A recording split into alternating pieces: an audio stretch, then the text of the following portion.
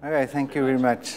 Yeah, so what I'll do is I've decided the Alchemy A that Philip is talking about, so that's a small investment arm that we've started, but I've decided to rather talk about EMSS, our company, and specifically our story, how it happened.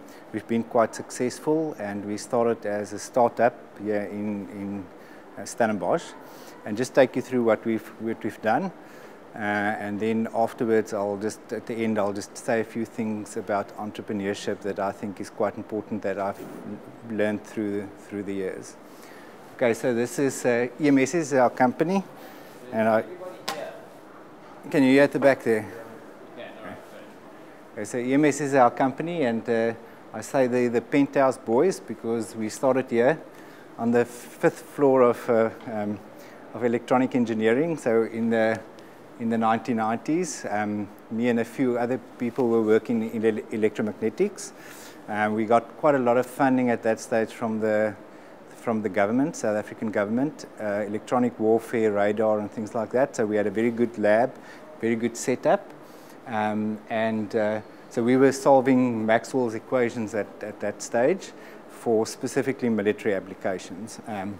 The people that I show you is the professors and the people that studied with me in the penthouse, and everybody in red there is still part of EMSS and was quite a core part of this company of ours.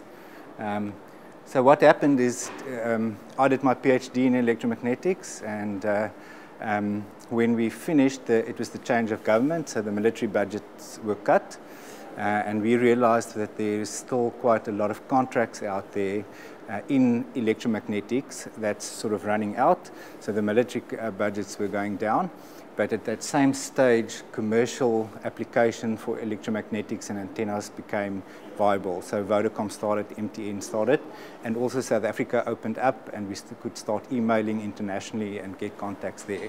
So what we did is, I think one important thing is we didn't have an idea with a product that we tried to make into a business.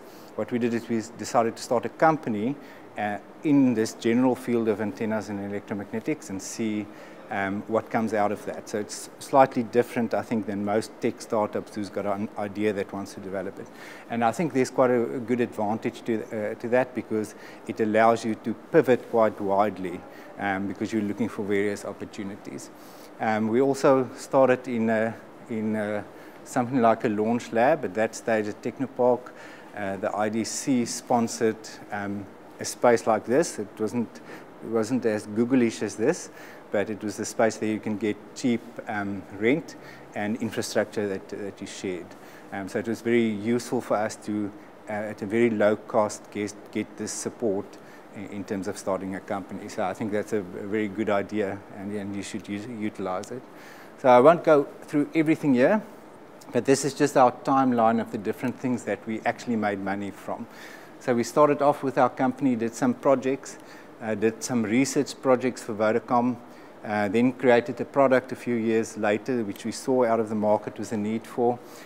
We started becoming involved in the SKA project, and out of all these activities, we identify typically gaps in the markets because we're active in those markets, and then from those gaps we would develop products or services that we can service.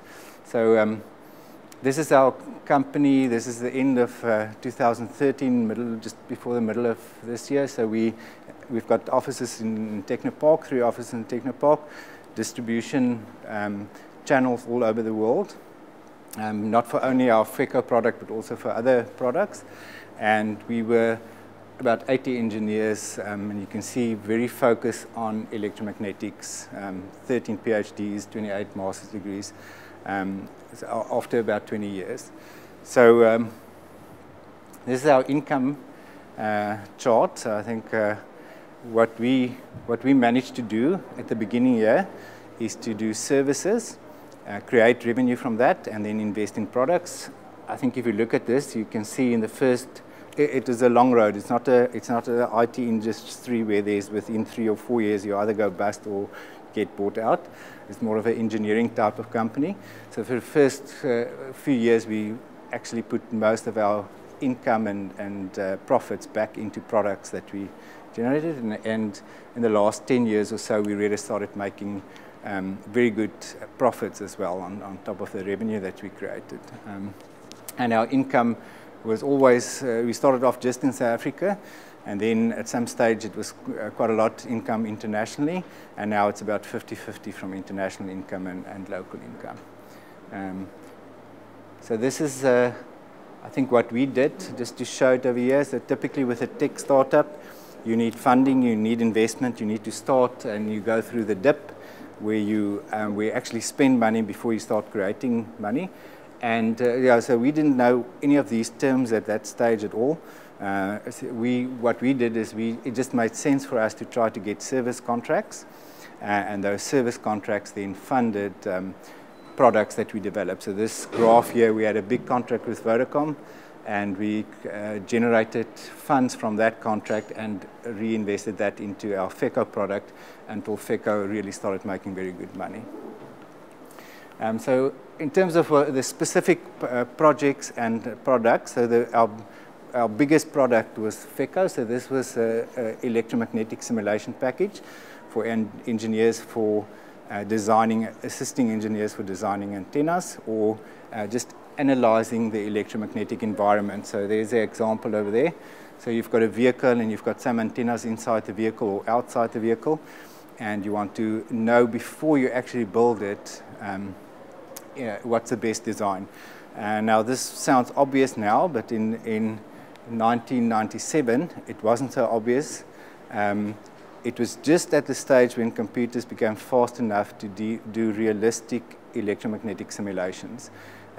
Most of the clients that we tried to get in 1997, 1998 said, but we use textbooks. We design these things from textbooks, and we just can't see that we're going to use computers to do it.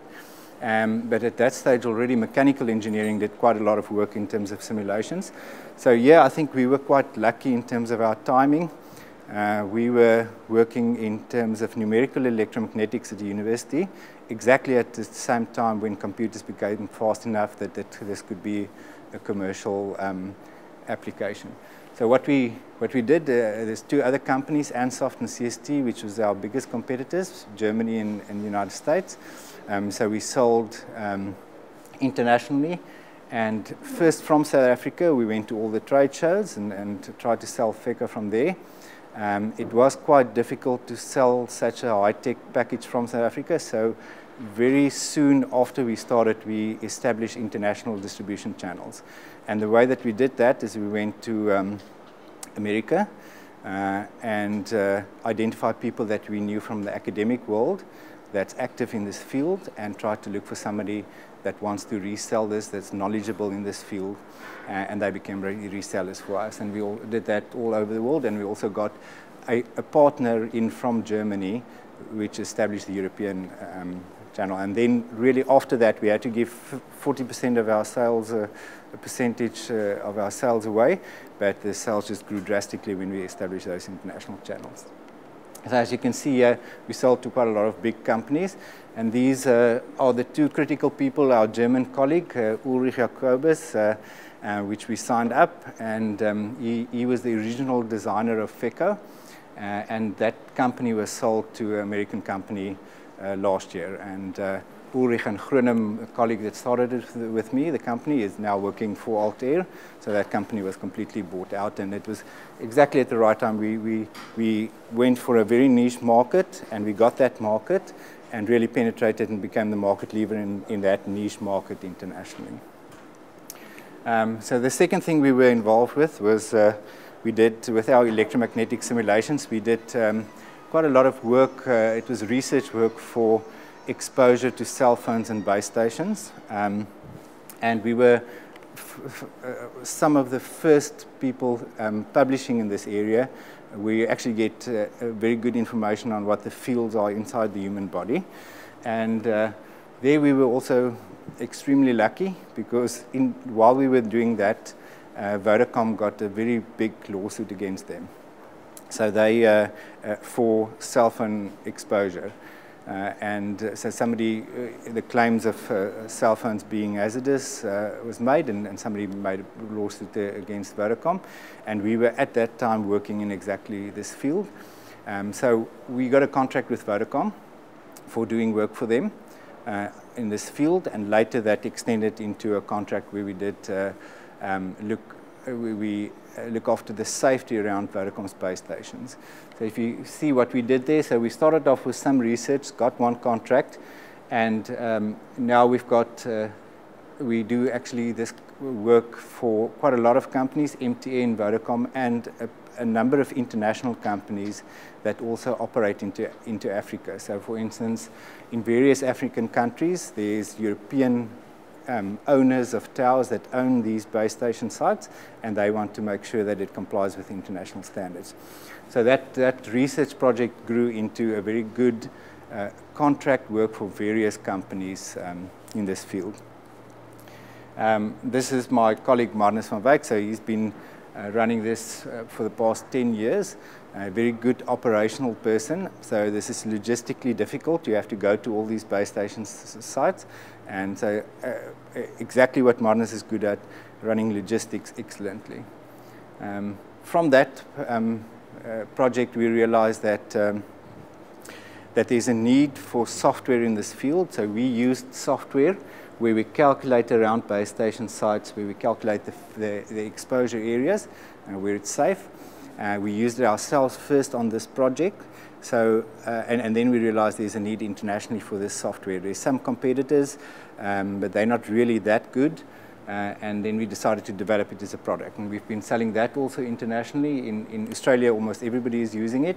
And then quite a few licenses in Canada and a few places in Europe. So I think that's also an example where we did project work. And we realized out of that you can build a product. And we were our own clients at the beginning, and eventually we started selling it to other clients as well. In the same space, we realized that there's a need for a device, electronic device, to warn workers when they work close to base stations. And the problem there for Vodacom and MTN is when their workers get close to these antennas, they have to shut down, so they lose revenue. So we would have an area around this base station where the workers can't enter unless it's shut down. But that area is over-conservative. So quite often what happens is the site's not running at full capacity, so that exposure area where the people should stay out becomes much smaller. And this little device helps the people to work close to these antennas and to know whether they get overexposed. In this case, the way that we funded this is we convinced Vodacom to buy one for each of their workers. So before doing the development, we convinced the client to sign a contract with us that they will buy this from us if we develop it at this price. And that meant that we didn't have to put lots of money in and hope that there's somebody that's going to buy it. So Vodacom effectively paid for our development cost, and then of course we had to deliver it. So that, the contract said we have to deliver it and it should work. So they're using it for all their workers. But that created a product that we could start selling. And we've sold now more than 12,000 worldwide, mostly in the United States. So we're working on a version 2 now, and there's just this continuous buying of this device. I think people in the industry working at base station site, there's also a big turnaround, and we can do it at a cost where it's effectively not a capital purchase for these companies, it's an operational purchase, and they just continuously buy that. And then the other big project that we're involved with is the SKA project in the Karoo. So we've been involved in the research of the receiver. So we're looking at that part.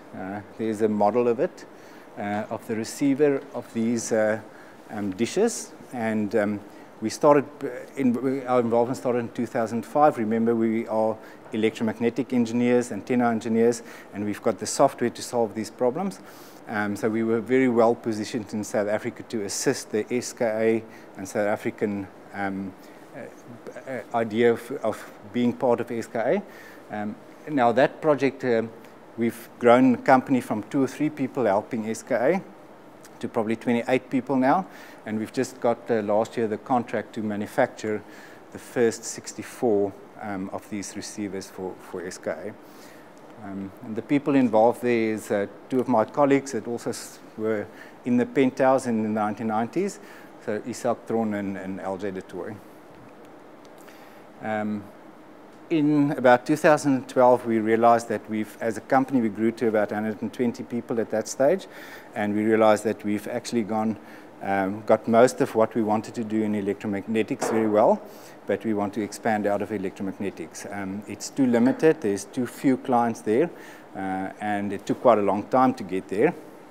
So it's a very lucrative business, but you can't grow 10 times as big in this field. So we decided to use our software skills that we've developed and our electronic skills, and to look for projects and products where we can expand that and start to sell that to clients. So using the core base of what we've developed and going into different markets.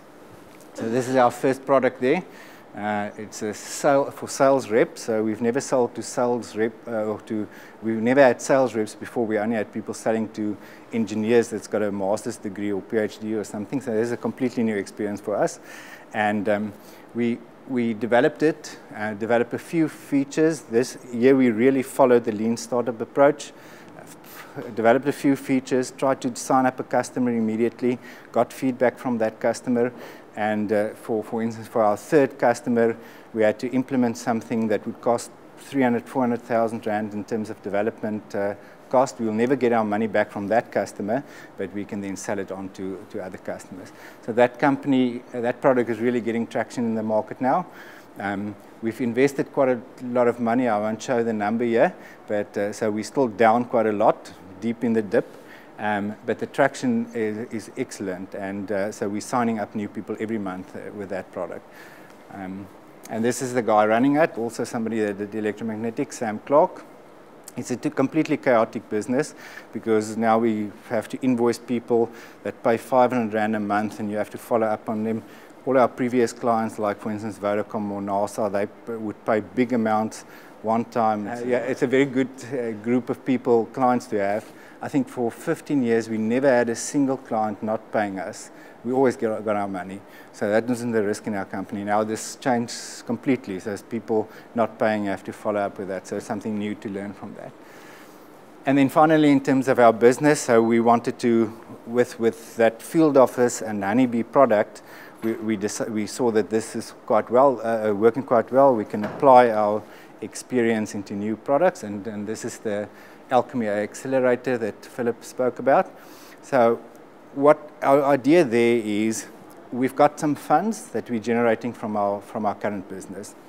We've got good business experience in startups, specifically running startups, and we want to try to support new startups, invest in new startups, and be involved in new startups to try and see if we can, with new ideas, as we did in our company before, but now moving a bit outside of that, take new ideas, take it through an approach where you really start seeing if there's a market, and then creating new businesses from that. So that's our vision of what we want to do in the future. Okay, so this just briefly about other things in our company. So we've got, from the beginning we had a very, let's say, a university type culture. Most of the people that work for us just came straight out of university, and we sort of enforced that culture. We went on lots of team buildings. This guy over here, Johan van Tonner, is one of our absolute top developers. You won't believe it. So this is him at the Zambezi River in 2002. So we went there for a team building, took everybody in the company for that. So if you look at our profits there at the beginning, you can see that every year when we start making a profit, we would spend it on something like this. And but it does create, I think the culture in the company is extremely important. I won't say family, because we're not really like family. We do specific things together, we work well together, and that it does create this environment where people want to work at our company and they like to work at our company. So here's a few of the other things. We went to Sun City in 2004 with everybody and their families. This was our 10 years at EMSS.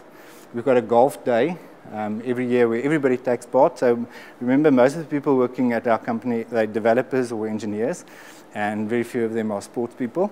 So, but they take part in these events, and I think most people enjoy it. Also at lunchtime, since I think 15 years ago or 12 years ago, they play if I say they, so the developers, they play these games for probably an hour. At some stage, we have to interfere and say, this is, this is going on too long now. It's interfering with other people's work, because it's not quiet when they play these games, but it's sort of a culture. And if people start working with us, they're part of that hour lunchtime ETA. So, I'm too old, so I played Space Invaders and things like that. So this is out of my league. Yeah. Also, we're a very informal company. So remember, our clients were mostly overseas. We never really had to see our clients. So most of the time, people come to work in shorts and things like that. But once a year, we've got this formal Friday where everybody dresses up. So it's definitely not a corporate culture. And I think we avoided, even when we grew quite big, to become a corporate. We're still really a startup in a sense. And coffee, of course. And then also our box at Newlands. I mentioned earlier to them that our box is, I think, just above Christo Visa and just below Johan Rupert at Newlands. But so this is surprisingly inexpensive to have a box at Newlands. And most of the people that come there don't understand the rugby, but they enjoy just having drinks.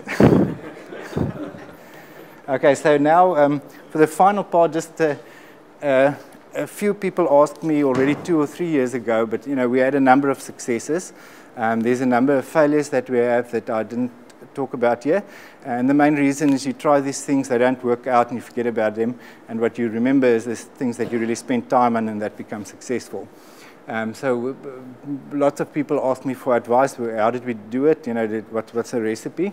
Is it just pure luck? I mentioned earlier we were definitely lucky at certain points. Or was the skill involved? Or obviously a combination of the two. So what I did is a year and a half ago, I went to MIT. Because I couldn't answer the people, I really felt that I can't give advice to people. It's our specific story, and it worked out in a very specific way for us. But I can't see exactly what we did that really made it a success. So I went to MIT and spoke to a number of people there, also attended one of their executive courses in entrepreneurship, very skeptical that they will have the recipe. And it was quite eye-opening for me.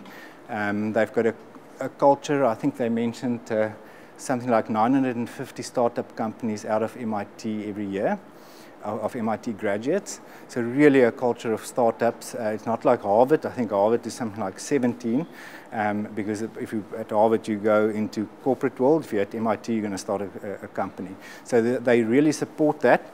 And what's also interesting, they've done quite a lot of research over the past 50 years of what works and what doesn't work. And I think most of their lecturers admit that what you can do is you can increase your chances of success. And it's absolutely no guarantee, but you can at least increase it. So this is one of the people that talked at this course at MIT. Fred Destin is a very interesting guy from a VC company in Boston. Yeah, so his words were that, anybody that say they know what will work really suffers from serious case of survival bias. So there's so many companies that try to try new ideas, try new products that fail, and you just don't hear about them. You don't read about them in the news, so so they just disappear. And all of those must be included in your case studies when you want to see if there's a recipe and what will work. So what Fred said is that what they're looking for, they know they can't really predict this. They know they can't go through an Excel sheet or something like that to know what will work or not. So what they're looking for when they do investments is they're looking for the team. They want to know if this specific team can nail this. They are looking for technology that's unique. So for their specific investment company, they want to know if there's technology that will really solve this problem, and then also traction. So this specific VC company won't invest seed funding, so they're looking for traction. Is there somebody really starting to buy this? And then they will go for it. Okay, and then they still don't know whether it will work. The one thing that's not showed here, so they obviously they only invest in something if it can really shoot the lights out, because they know they're going to have a few failures, so they want to have something that's really big when it works. An other interesting character that was speaking to us at MIT is Paul English. I don't know if you've heard about him. He sold his company, Kayak, for 1.8 billion in 2012. Very interesting guy to listen to. And I think the main thing that I learned from that is this was his third company. Straight out of university, he wrote a computer game. And had a small computer game company that he sold, and then he built another software company that was sold to, I think, to QuickBooks or Intuit, and then he built his third company. Every time it took about 10 years, he was speaking about how it became easier and easier because he really learned lessons from his previous experience, and the obvious mistakes that people make, you could avoid. So this was a very good example, and they had quite a few other people also that not only got one-time lucky, but did it over and over again. So after being very skeptical at the beginning, I'm now much more convinced that you can really increase your chances by avoiding obvious mistakes. Now, what I'm going to do now is just my thoughts on these mistakes and what you can avoid. And I just want to say up front, so this is just my thoughts about it. I could be wrong. If there's more information coming, I'll change my mind. This is just my opinion. Yeah, I'm going to start off with this story. So the question is if anybody can be an entrepreneur. So quite often people say, yes, anybody can be an entrepreneur. So I don't believe it's true. I think just like other things in life, you have to have specific skills. And here's a true story. So this is my son, Francois, and his buddy, Andre Pollard, who's now the Springbok fly-off. And Francois and Andre used to play together when they were 10 years old or 8 years old. And then and Francois, I think his average at school in cricket was 1 for the whole season. And Andre broke the records of the most hundreds ever scored. Okay? And then Francois would go and play at Andre's house, and he'll come back and say, what did you do? We played cricket in the backyard. Andre got 273 and I got 1. So from the beginning, we could see that this guy's really got talent. And both of them wanted to be Springboks when they were 10 years old. So the real thing is here, Francois doesn't have the talent. He can practice as much as he wants to. He can really be dedicated, everything. He just doesn't have the talent. But Andre does have the talent. So together with this, Andre obviously had to practice and commit as well. And I think with entrepreneurship, you really have to know that I think the benefit with a tech company is it's not dependent on one people, so you can have a mixture. And I think you have to have this mix of really good tech people and good business people. If you're not the guy that's the really good entrepreneur, if you haven't gambled in your life yet in a serious way, then rethink this. You have to partner with somebody that's got some type of entrepreneurial skill. And if you're a good entrepreneur but not really good at the tech, don't try to prove yourself at the tech. Get somebody that's really good at the tech. People's got limitations, and the sooner that you realize that in life, the better. So this, I think, is important. My colleague Isak Tron is absolutely technically extremely good, but if he was running the company, he would still now, I think, after 15 years, consider whether he should sign this deal or not. So there's a balance that you have to get here. So if you can deal with the following, my business experience, my entrepreneurship experience, is that it's absolutely chaos all the time. That there's so many uncertainties. Okay, there's serious conflicts between people, especially if you start growing. So if you're not growing and everybody buys your stuff, then you probably don't have these problems. The moment people start buying your stuff and the company grows, you have to put all these things together. So continuous conflict, continuous infighting of people, and obviously all this under financial pressure. And this is really true. It's chaotic. Okay, and I think it's much easier than solving Maxwell's equation, much more difficult than solving Maxwell's equations. And it reminds me more of chemistry, where there's so many exceptions. There's a few rules, but so many exceptions, you just can't.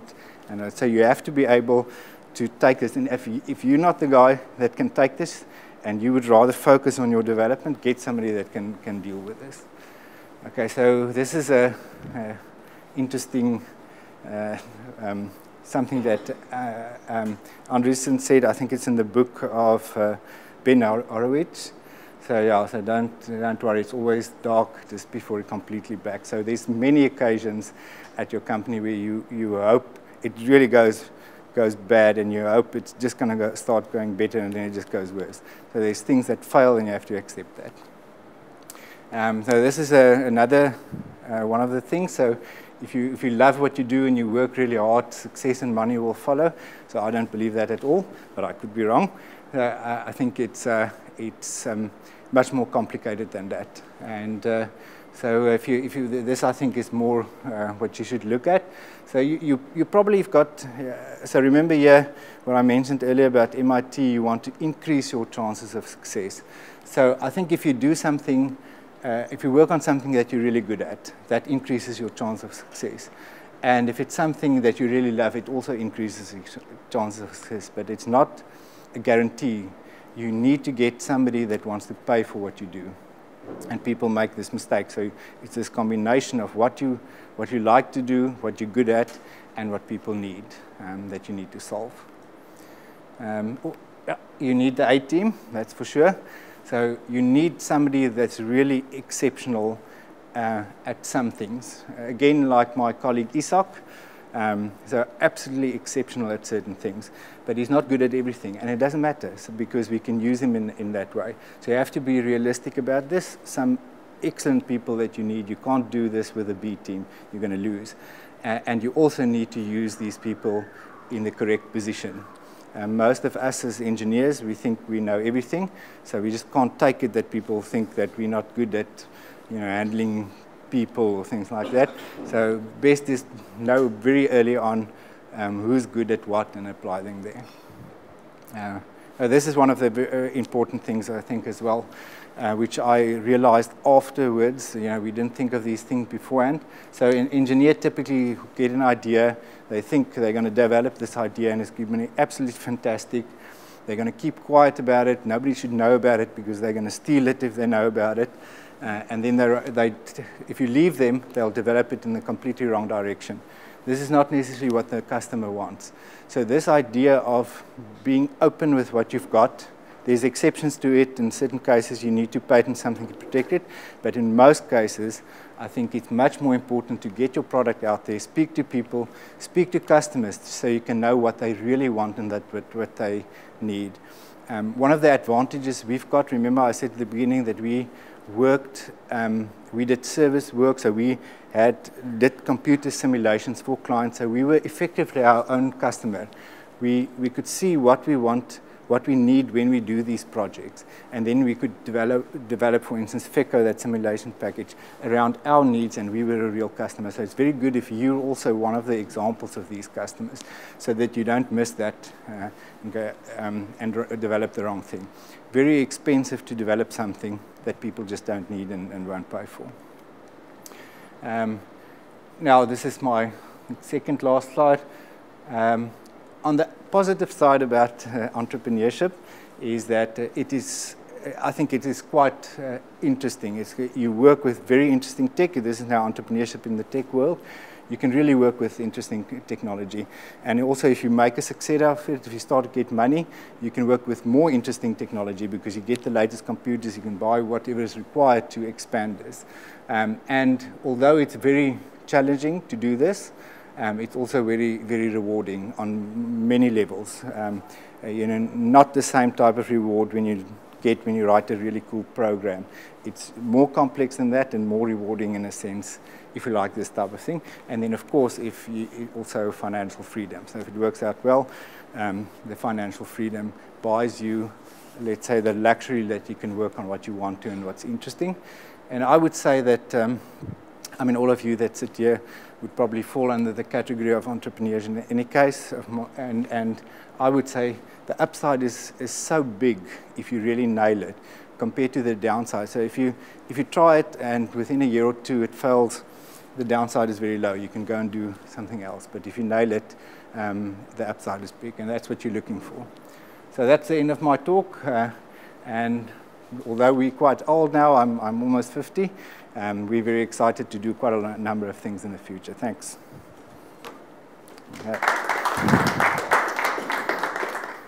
Questions, of course. You mentioned that you tried a more lean approach of the development of the field office app, but you still had a large downside there. What would you have done differently in the development of the app and that business? Yeah. So the problem inside a company that's our size is we're not really a startup. So for instance, that group of developers, they are used to earning a good salary and bonuses in December and things like that. So we did the lean startup part in terms of not developing too many things before we get a customer, but the lean startup part that we didn't do is get 2 or 3 guys that's willing to work for almost nothing. So that's the problem with us. And we'll have that same problem again internally in EMSS. So if we use EMSS people to do it, it would always be quite expensive. It's got the benefit, of course, that the developers know what they do, they've done it before, they know how to avoid things, so you tick off that risk, but you do spend more money. Sorry, on that lean startup, do you think you can apply that to really complex problems you have to solve? It works well for a simple problem where you've got some easy use case you can interrupt, but you're really solving something really complex. I think no, it is difficult. So for instance, our antenna receiver for SKA, it's not something that you can do in the lean startup way. But on the other hand, quite often you actually can do something quite simple, although in your mind it will only make sense to do it quite complex. So at least you should be open to consider whether you can take this feature or that feature away. In hardware it's obviously more difficult, but it's still possible. Our hardware device, that device that I showed you that is selling in America now, so there what we did, this is the personal monitor. So there what we did is we wanted to know if there's people that would pay for it. The way that we compete is in price. So we first implemented very few features, and that's why we're bringing version 2 out now. And our argument was that those few hardware features that's in there, if people buy that, if at least 10% of the market buy that, then we can know we can develop version 2. But in that case, it's not like software. We at least had to go through, getting the molds in place and things like that. So more expensive.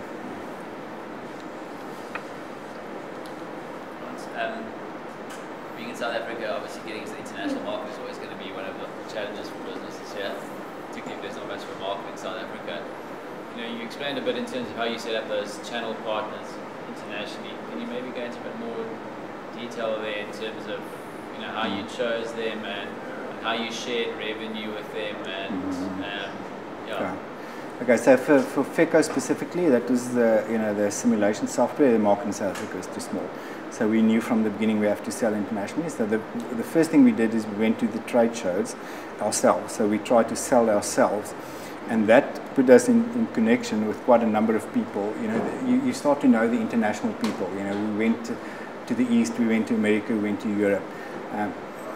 I think it would have been very difficult just from South Africa to try to set up something. So you have to get out there. You have to start flying to trade shows and things like that. In our specific case, what we did is we tried a few people and they didn't fail. So we didn't sign long-term contracts with people.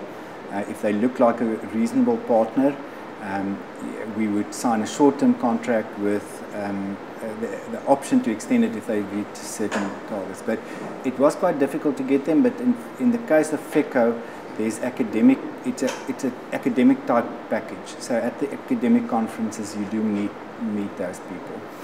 For field office now, our product, which is the sales rep, we're considering that situation at the moment. So what we'll probably need to do there is to go to Australia or those places we want to resell and start at least do an investigation in the industry of potential partners, and then fly over and sign them up.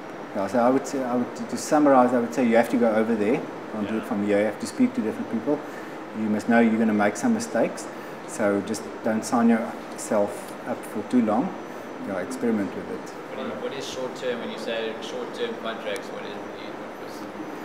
Look, the guys that with FECO, what happened, you can't expect somebody to invest some of his time if it's, let's say, a month-to-month basis. So what we did is we set up a few years with targets that they must reach. When we're more comfortable with people, we set up targets and a few years. And if they meet those targets, that's fine. So that target, I think the targets would be set quite low at the beginning, but then escalate quite high up to give them some chance. And do they get exclusivity initially, or? If we were confident that people's got a chance, they've got a setup that could work, we would give them exclusivity. So to make sure that they commit to it. Not initially. Yeah. I think when I speak to other entrepreneurs, they say the biggest problem is they're not funding. To speak to investors, they say the problem is not funding the companies. Like you sort of been on both sides of the table. What do you think is the reason for the gap? What do you think companies do differently in South Africa? Look, so we've never been funded. We tried a few times, nobody wanted to fund us. So I think VCs in South Africa, they are a bit risk averse, and like at one VC in Boston said, you can't really predict it. I think companies should try to not to focus on getting funding, but try to get traction. If you get traction, it's easier. So companies should try to make some type of plan with your own money or getting a contract or whatever to get to a point where you get traction. And from the VC side, I would say there's a need for people that's willing to take more risks. So for instance, I think with our Alchemy A idea, we're not really VC, we're not VCs, we're more of, let's say, co-investors. For us, let's say putting in some money, if it fails, it's not that big a deal, we've got a stream of money coming in. So probably more models than that, it's people that's willing to take a chance, not just big chances, out of every 100 or so. We probably need that. And what about the challenges you face in getting people? It's too far in the beginning. So we've looked at. No. What I mean is we've just started it. We've just started it. Yeah, we've made 2 investments now, and so it's too early to say what if there's too few ideas. I think there's got a lot of good ideas and things that we'll definitely support. So Alchemy A is not a set program that you have where you start 1 year in January and you end in February. It seems like you've got people approaching you, so you approach it with a per case basis. You speak to the guys, hear what they have and what they want, and so that's how Alchemy A operates. Yeah, we're still setting it up. I mean, we're also doing that in the lean startup way, experimenting with it. But I think what seems to would probably work now is more something that we speak to a company, we buy into their idea, we think it could work. If they need funding, we provide funding to build a prototype or MVP or whatever, get to that point. But we do want to be involved. We don't want to be a majority partner. We want them to run it. So because like I mentioned earlier, we've restricted in terms of resources, and our resources are expensive. So the ideal thing is somebody that's got a company, a few people that can do something. It must be scalable in a way, and you must be able to do some MVP, and then we work with them on an individual basis. It's not as a type of accelerator program where we get everybody in together and talk. It's more individual.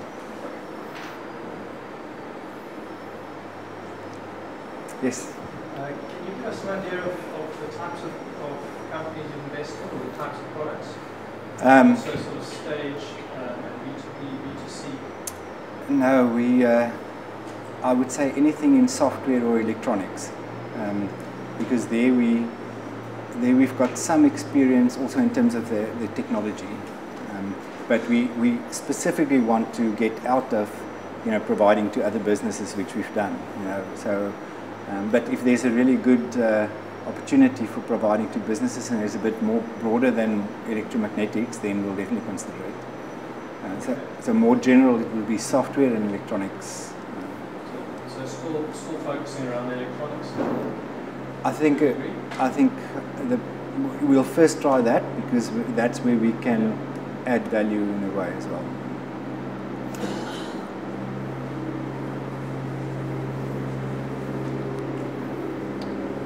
Okay. Great, thanks, Frans. Thanks for listening.